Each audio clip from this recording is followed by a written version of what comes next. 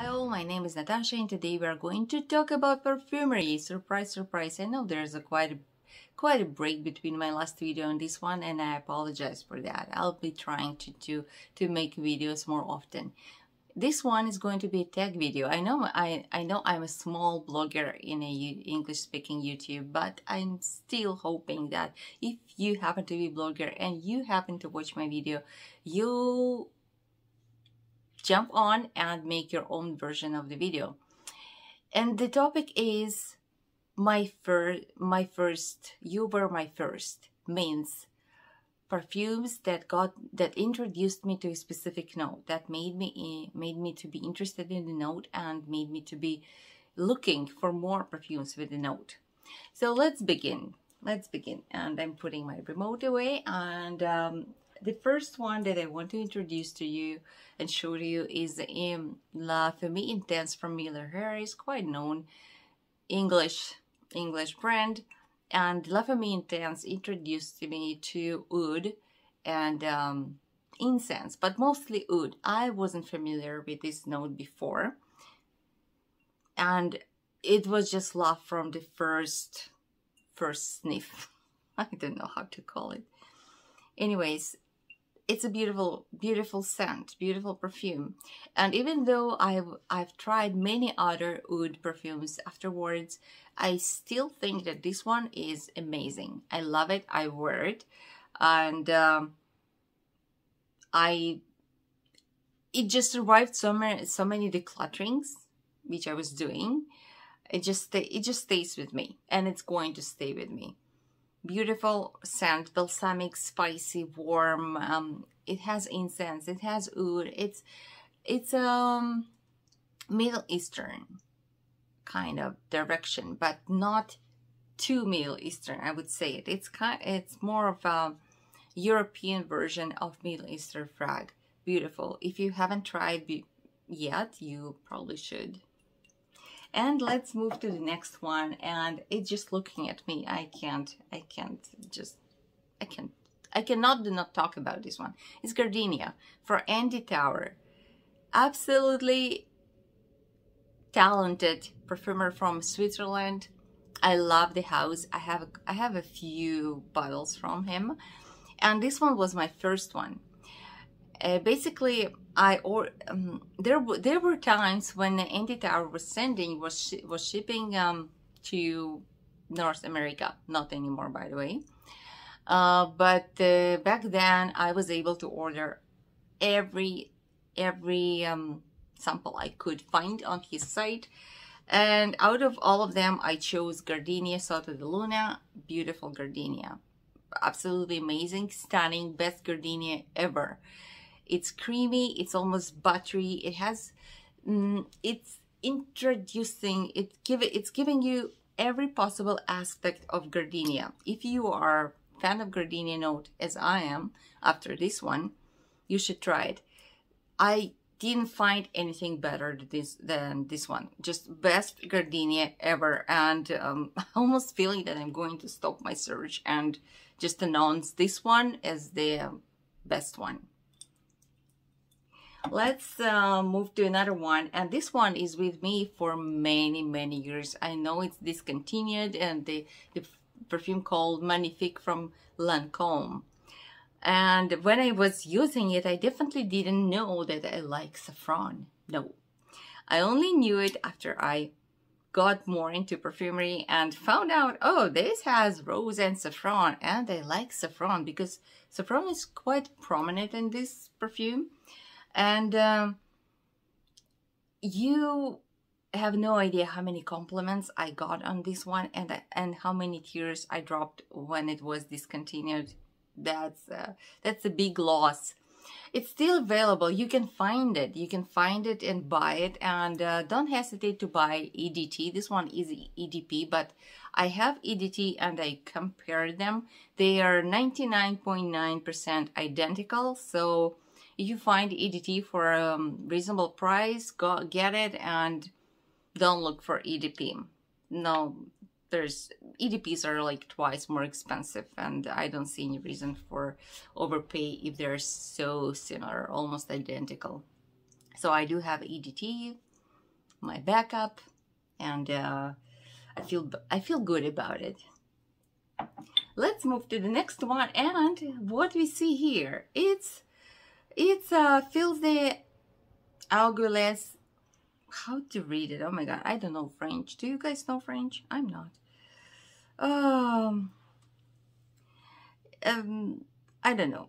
It's a lady on heels, lady on spikes. I don't really know how to translate it, but this one is from Serge Lutens, very well-known frag, and this one introduced me to the note. And by the way, I'm a huge fan of Serge Lutens. I have 28 bottles. Kill me, but I will never ever sell them. So this one introduced me to the note of an incense.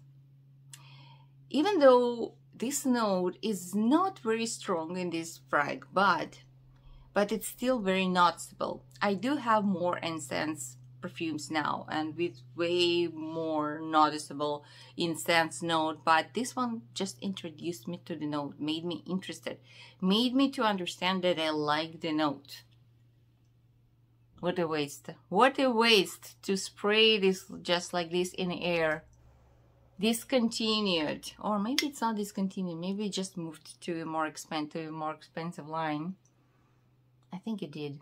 But anyways, this one is the old one, and I love it. I love it, and I cherish it. And surprise, surprise, another Serge Lutens. Wow, how could I do it to you? But I couldn't not talk about this one, Arabie. Serge Lutens, as I said, this one introduced me to dried fruits, and since then I love this sweetness, and it almost makes me hungry and wanting to eat. This is just so yummy. Absolutely, it's spicy and dry fruity and sweet and gourmand, but not too sweet, you know. It just right. And actually this one was it was my first step into niche perfumery, and it will never leave my house. Love it. And if you didn't try Arabie and you like sweet, dry fruity perfumes, try this one. Absolutely stunning. I'm starting to feel a little goofy. I hope you're ready for that. And another one that I wanted to show to you today is Heliotrope from Etro. This one, despite being called Heliotrope, it's about almonds. If you are into almonds note and you are not quite ready for acidic version of almond, try this one. It's sweet, almost gourmand almond. It's Heliotrope or almond. Heliotrope makes it sweeter and powdery, and I love it. It's very comforting, it's very nice, it's very cute, and as you can see, it's an old bottle before they did the rebranding. I'm very happy to have it. Let's talk about another discontinued frag. I'm sorry, yes, I'm old enough to love discontinued frags. And this one is Yves Saint Laurent from, did I say from? No. It's Yves Saint Laurent. And the frag called Vice Versa. And when I tried first, I had no idea that I'm in love with note of Tubereuse. And apparently I always was. Tubereuse here is not, how do I call it? It's not sharp. It's not extra sexy. No, it's not. It's just happy. It's young. It's positive. This is all what I was when I was in my 20s. And after not having this frag for 15 years, I went on eBay and I got this bottle, partial, and I'm so happy about it. It was it was almost like a union with my youth. I'm still pretty young. Okay, next one is Juliette has again. Wow, this one made me to like a note of licorice, which I hated. I couldn't stand any perfumes from Lolita Olympica, but and I thought, okay, it's a lost case. But no, I was lucky to meet this one, and I like it. It's nice and warm, it's creamy, and it's dense. It's not dancing, it's dense. And it's just beautiful frag. And now I know that I don't hate the note. Okay, next one is going to be this beauty. Atelier des Ors, and the frag is called Iris Fave. Stunning. Oriental iris. It smells almost like gardenia, you know. It just have this vibe for me, and I'm totally in love with this frag. I did know iris perfumes before this one, but I wasn't in love, you know. I wasn't in love with the note. This one just made me to fall in love, and I'm still in love. Let's move to the next one, and this is going to be jasmine. I have obviously I knew more perfumes with jasmine, yes, but this one is so unique. This is so unique that I think my spray is kind of broken, which is unfortunate, but this is Martian jasmine, unique in every possible way. And I'm not a fan of all the different versions of Alien. I stick to the original, and it's absolutely, as I said, unique. I can't use any other word for this one. Unique jasmine. And speaking of uniqueness, I have to talk about musk note. And this one is from Narciso Rodriguez Her. And you probably know that musks from this house are very if you smell one of these perfumes, you will know this is Rodriguez Narcisso's mask. It's so it's very I don't know, I'm losing words. I'm sorry, my apologies, but the mask of this house is kind of different from all other masks. You can find different types of mask on the market, cleaner, more dirty, more animalic, but this one is just very unique, and it made me to fall in love with the note. Still like it, but at some point I just overused it, and I got tired of this type of mask, and I'm not wearing it very often recently. Let's talk about Ambre. The fragrance that got me hooked to Ambre was Elisab number 3 Ambre, and I absolutely love it. It's beautiful, woody amber. I do have more ambers now, and ambers that I like better, but this one is still in my heart. Let's get to 2 more frags from Serge Lutens, and first one of them is Chergie, and this one made me to fall in love with the note of tobacco. I love it. It's absolutely I keep saying absolutely, but what can I do? It's a stunning frag.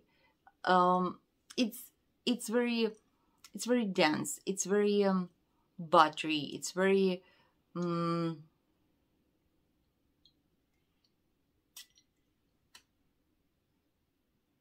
sensual fragrance.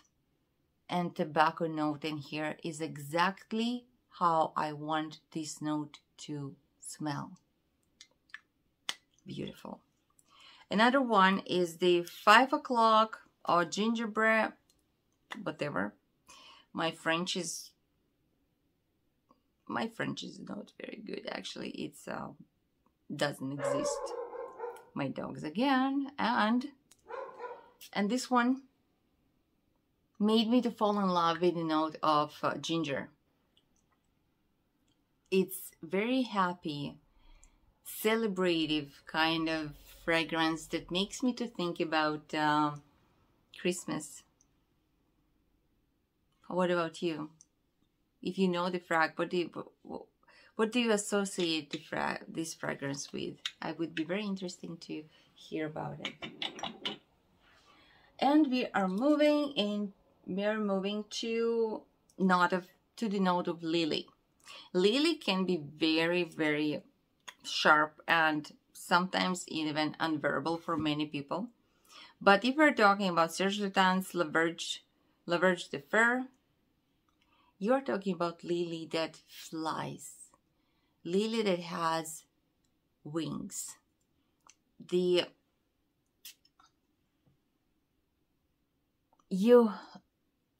I think the point of this fragrance is not how it smells on you, but in how it smells around you.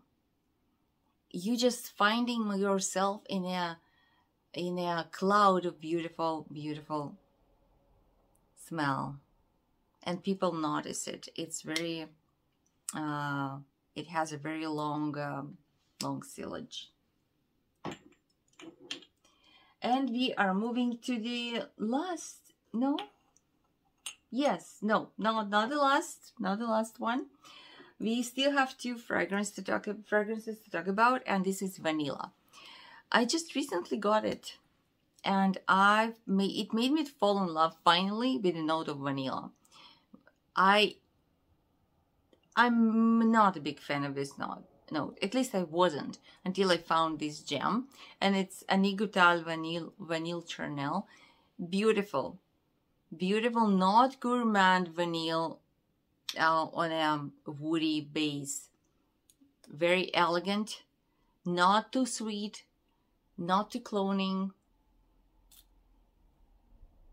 Stunning vanille. Love it. Oh my god, if I find a bottle of it, I'm just going to grab it and run.